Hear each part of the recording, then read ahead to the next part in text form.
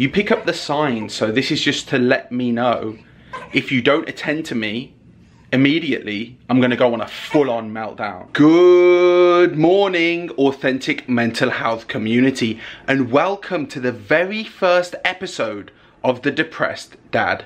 For some of you, you probably already know, but I am now a dad. Woohoo! Or should I say, oh dear, my life's over. It's not really over, but you are going to see in The Depressed Dad what it is like being a first-time dad, what the struggles are like, what it's like being a father, what I have to go through, and how it affects my mental health. That's the whole purpose of The Depressed Dad. So any of you out there who are expecting a baby for the first time, or any of you out there who are suffering from any mental illnesses and you're expecting a child, this is what it's going to be like. This is raw, this is uncut, this is unedited, this is no BS. This is what it's like being a dad who's depressed. Ostracized from a cruel society, just cause I suffer from a little anxiety. Please help me, I say quietly through gritted teeth and a fight for sobriety. Hello baby, can you say dada? You say dada? Say hello. You say dada? Say hello. Say good morning. You're holding on to dada? Good morning. You had your milkies this morning? Oh, careful of your head, baby. You in a better mood this morning than you was last night? Screaming, weren't you? Yes, I was. I'm so cute. But I make such a loud noise. I poop a lot and I eat a lot. Yeah. So what we're currently doing right here is what we call tummy time. Well, I don't call it tummy time. That's what somebody invented. Well, obviously she's on her belly. Oh, and I haven't said, it's a girl. If you haven't already guessed by the pink flowery dress, which is all the way from England, so thanks mum. Say thanks grandma. Thanks grandma for sending me this from England. Looks cute, doesn't she? Can you guess how old she is? I want you to comment in the comment section down below right now your guess as to how old my daughter is. But back to the point, this is called tummy time, and we try to do this in 10-minute sections 3 times a day, and we prop her up on this U-pillow here, so obviously her head's not completely into the mattress so she suffocates. At least she's propped up here, and the whole point is for her to use her legs. Look at her little feet. Oh, and her arms.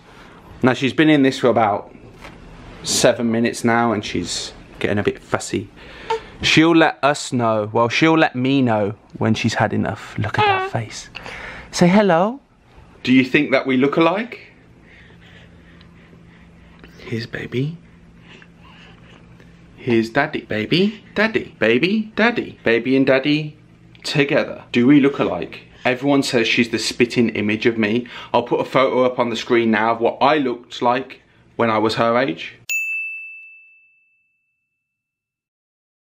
Do we look similar? Let me know in the comment section down below right now. She's had enough of tummy time, and this is the struggles, right? I'm gonna show you something absolutely hilarious right now. Well, you'll probably think it's funny, not for me, but when I'm with her, obviously I have to look after her. Like, there's nobody else here.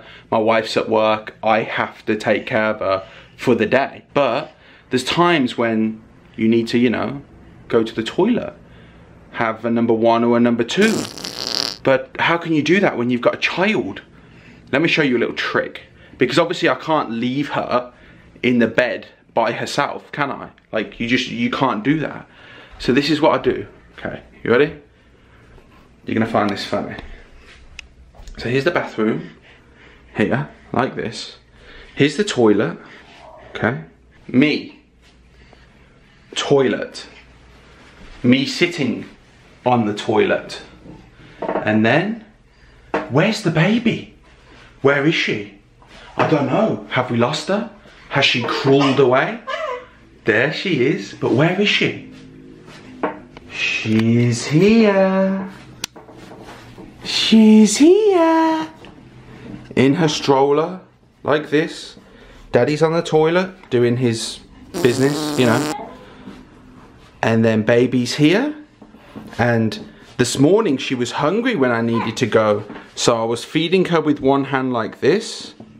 And, you know, doing my business. So there's tip and trick number 1 for you. If you need the toilet whilst you are the only parent in charge, bring her in a stroller, sit on the toilet and feed her if she starts crying. 10 minutes later, eating her bubba. Our baby likes this rocking movement. I think because when she was inside mommy's belly, we bought one of those exercise balls. There's one on the screen right now so you can see what I'm on about. And towards the end of the pregnancy, my wife would bounce on the ball because the doctor actually said it could help push along the pregnancy. So at this stage, my wife was in a lot of pain. I can't even begin to imagine the pain that she went through.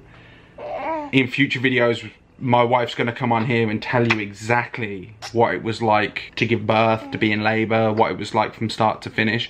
I'm also going to make a video on, from a dad's perspective, what it was like watching my wife give birth. Some people say it's disgusting, other people say it's a miracle, other people say it's beautiful. I would say it's a mixture of all 3 put together, but we'll save that for another video. This is the cutest thing ever. She holds onto your fingers. Your baby holds onto your fingers. She's screaming. I don't know if you could, well, I say screaming, that's nothing, trust me, that's just like a little She's just letting me know. You pick up the signs, so this is just to let me know.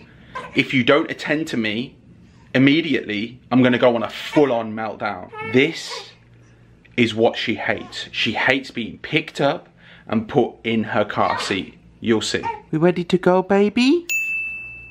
You ready? Zoe, love you. Oh, riding the bicycle again, are we?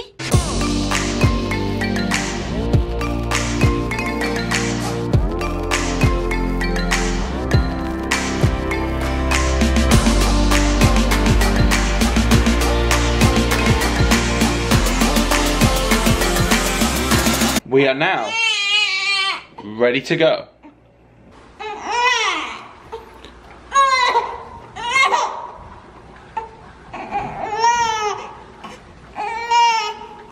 It's okay. We're in the car now, and as you can hear, she's screaming. And this is the worst part. When you're driving and she's screaming, she's either hungry or she's gone to the toilet, but there's nothing you can do about it. And it's so upsetting that you can hear her screaming. We've just got in the car, but usually after driving for about 2 or 3 minutes, she'll go to sleep because the bumps in the road and the movement, she likes the movement. So let's see if that's the case this time. I hope she's okay. Poor baby. This is what a dad's car looks like. This is all from this morning. This was the last of the water that I made to use her formula. We've got coffee there on the floor. We've got some Pampers for her. We've got some vitamins. Not for her, that's for my wife. We've got some breakfast that I just had and some breast pumping kits here. That's my wife. This is all from the past hour. Don't worry, it doesn't stay like this. And don't worry, she doesn't drink from this water. It's empty. It's normally in the back, but I only have 2 hands. I can't do everything. So I just chuck everything there so it's easier for me and I get to take care of the baby. I'll see you in a bit. Oh, I need that to wake up. This is like my 3rd cup of coffee today. McCaff from McDonald's. Have any of you ever had McDonald's coffee? Wouldn't recommend it. It's not great, but I need it.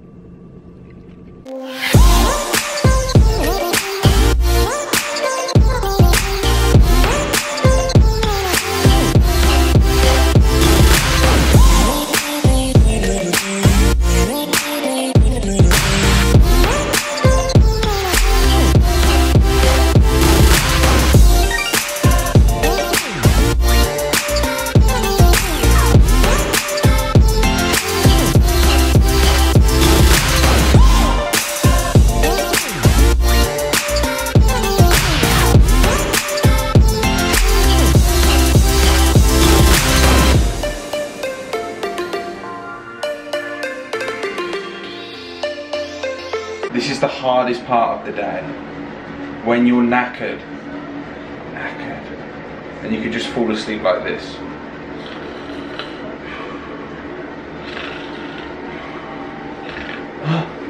Oh, I was recording, sorry. Well, that was fake, but you know what I mean.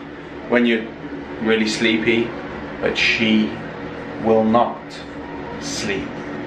Look at her, you can see her there, look. That little face. Look at that face. Oh. She won't sleep. We've had a long day. This is where it really starts to affect you and affect your mental health. When you're sleep deprived, she won't sleep. You didn't sleep the night before, and it's unlikely you're gonna sleep tonight or any time for the next 25 years. Thanks, babes. But thank you. Say thank you for watching. Say thank you. Thank you. Please give the video a like, and if you're new here, make sure you subscribe to Authentic Mental Health for the next episode of The Depressed Dad, episode 2. We hope you liked episode 1. Take care and pray for my daddy, because I'm not gonna let him sleep tonight. No. We want to hear your thoughts. Yes, you, who you're watching, because we're both gonna read the comments, both of us.